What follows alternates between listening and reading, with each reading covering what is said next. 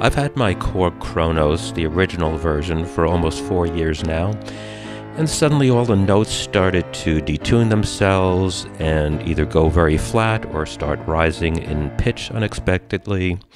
And it could happen at the end of an all-day perfect session, or it could happen right after booting up. You heard the detune effect while I was introducing the video. Here's how an arpeggio sounds like, and listen to how the end suddenly detunes itself.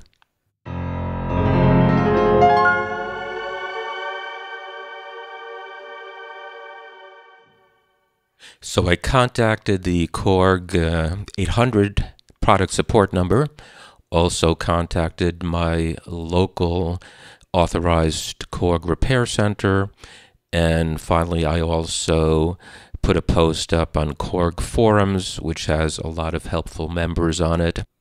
Long story short, the problem was narrowed down to the Joystick Pitch Bend Controller. Here's how I started the project. First, I got some soft materials like a gym mat and some packing foam materials to protect the keyboard when I set it on a table upside down. There are two kinds of screws holding the bottom plate, so I marked the holes for the larger screws so I'd know where they go at the end of the reassembly. I didn't want any pressure on the joystick bottom when I open it up, so I shored up a little extra leverage on the sides with other material. Here's a nice shot of the side view, seeing the spacers and the protection of the key bed, and a nice beauty shot of the entire keyboard. That silver center rib is the weighted hammer mechanism that gives the keyboard that true weighted action and feel. All the way in the right end corner of the photo, you can see the joystick assembly. There are 4 mounting screws and 2 wiring harnesses that will have to be removed. Don't remove them yet, we'll get to that very soon. Here's how the part looks when you receive it. This is the top view looking at the joystick itself.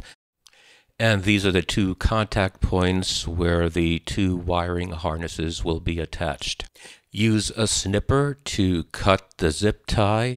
Don't use a knife because it's too easy to accidentally cut the wires. Use an offset needle nose pliers to pull out the wiring harness by the plastic harness, not by the wires. Unscrew all 4 screws, but leave them in the joystick chassis harness so that they don't fall into the keyboard electronics. Carefully hold on to the joystick chassis so that the screws don't fall out, and pull out the second wiring harness that's on the side of the joystick.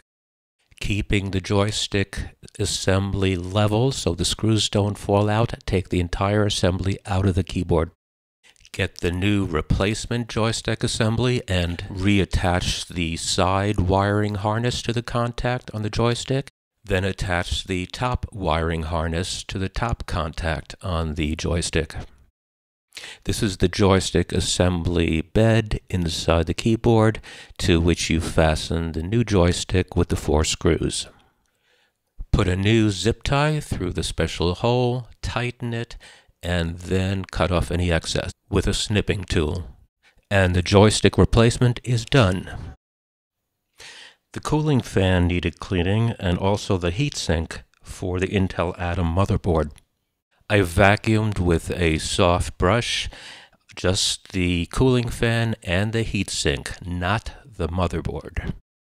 I replaced the screws according to my coded stickers, tested the keys so that they were moving properly and spaced right, tightened all the screws, and removed the cardboard spacers.